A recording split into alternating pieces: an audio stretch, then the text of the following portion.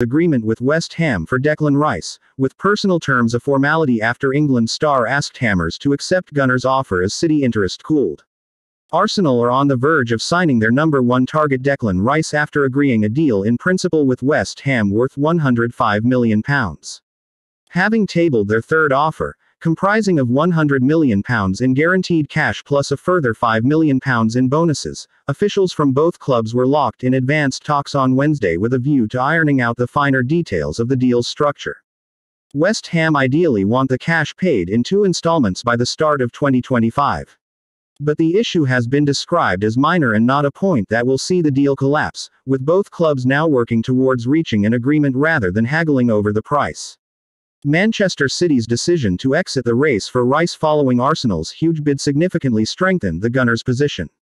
City saw a £90 million offer rejected by West Ham on Tuesday, with the treble winners deciding on Wednesday that they wouldn't be matching Arsenal's bid.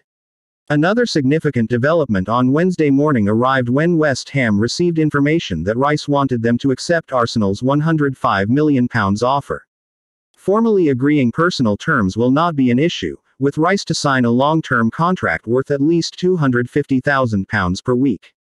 Arsenal has always Raya's preferred destination despite City's late interest in him. And he will now be granted his wish of joining the Gunners, where head coach Mikel Arteta views him as a future captain.